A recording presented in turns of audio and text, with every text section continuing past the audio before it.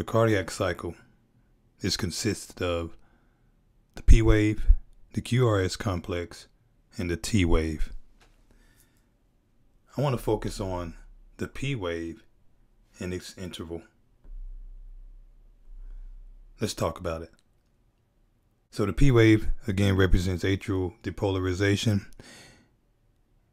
and that's the electrical activity of the heart, and also the P waves represents a contraction of both atria.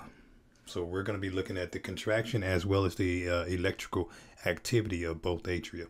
And I want to show you how to measure the P wave and its interval, which is the PR interval. So let me go ahead and pull my calipers up, and look like I have to do a little calibrating.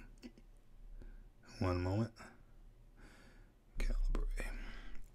All right, so I like to look at it in milliseconds, but 5 large boxes that we see right here is equal to 1,000 milliseconds, or that's 60 beats per minute. All right, so now that we got our calipers calibrated, let's go ahead and pick some P waves here. I just want to measure P waves real quick. So the P waves are best seen at 0 to 75 degrees. So I would want to look at my P waves in lead 1, lead 2, and lead AVF. Those leads should be able to show P waves very clearly. Okay, and of course within your 0 to 75 degree range, and we'll talk about the axis a little bit later. But however, I'll pull up my calipers, and lead 2 looks pretty good. I want to focus on this cardiac cycle. Okay, all right, let me go ahead and pull my calipers up.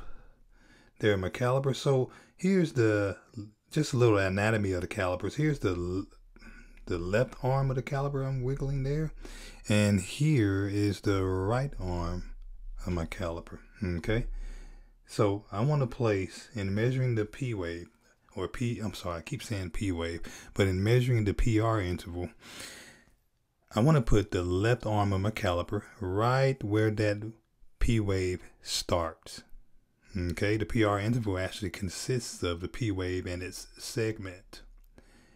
Now, the right side of my calipers is going to go, I want to place that right at the beginning of my QRS complex. Now, this view here is textbook view, and most times when you're doing your EKG, you want to get it as clear as this so you can read your vectors a bit clearly. So I'm gonna go ahead and set that, my PR interval, and I'm getting here 240 milliseconds. Now, the duration of my PR interval is between 120 to 200 milliseconds. Now in seconds, I'm looking at 0.12 seconds to 0.20 seconds. Anything outside of those ranges would be pretty much abnormal for my P wave. For my PR interval. Okay, and I'm looking here that my PR interval here is 240 milliseconds. Now my 240 milliseconds give us a particular interpretation of my EKG, and we'll discuss that a little bit later. But however, I just want to focus on measuring our P waves, and we're going to measure this as much as we can until we're very comfortable with recognizing P waves, and also recognizing the parameters for my P wave. So 240 milliseconds there in lead 2. So let's take a look at lead 3. So my lead 3 here, and if I look at this complex, as you can see, the P wave there is 240 milliseconds.